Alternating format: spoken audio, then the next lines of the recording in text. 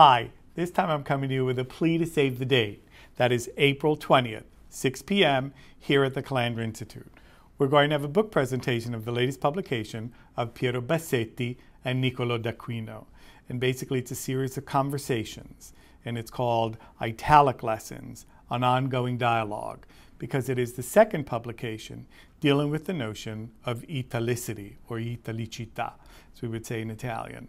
And that is Piero Bassetti's notion of a much greater definition of what it means to be quote-unquote Italian.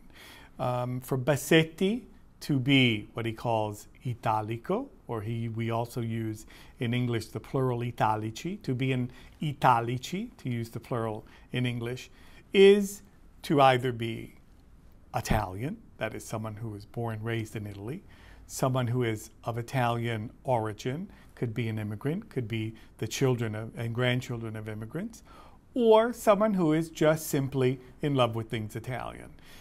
According to Bassetti, there are well over 250 million people worldwide who are Italici. And he first developed or presented this notion in a book called Italici, which was published first in Italian and then in English in the end of 2008 by Bordighera Press. Bordighera Press, in fact, is the publisher of Italic Lessons, an ongoing dialogue, which are 10 serials, 10 conversations that Piero Bassetti had with Niccolò d'Aquino, and that were published on a weekly basis in Oggi Sette, which is the Sunday insert of America Oggi. And by the way, here I want to open a parenthesis for those of you who are in the know and for those of you who are not in the know. The Italian government has decided to cut funding dramatically to Italian publications abroad.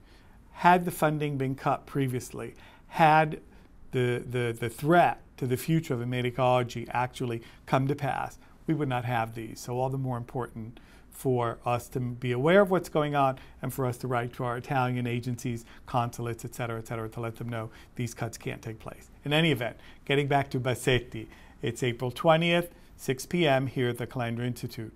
We definitely will have a panel discussion that will consist of two professors, in fact, two distinguished professors from Stony Brook University, Piero Carravetta and Mario Mignone.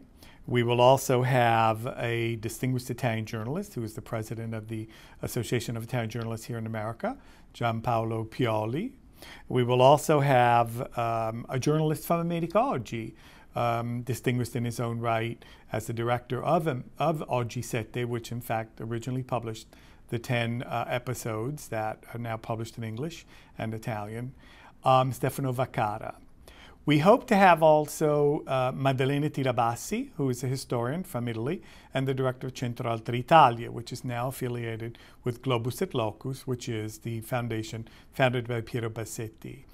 In addition, you can actually send in questions to Letizia Airos, to iitaly.org, because she will have some questions from the public that will be presented to both the two authors as well as also the panelists.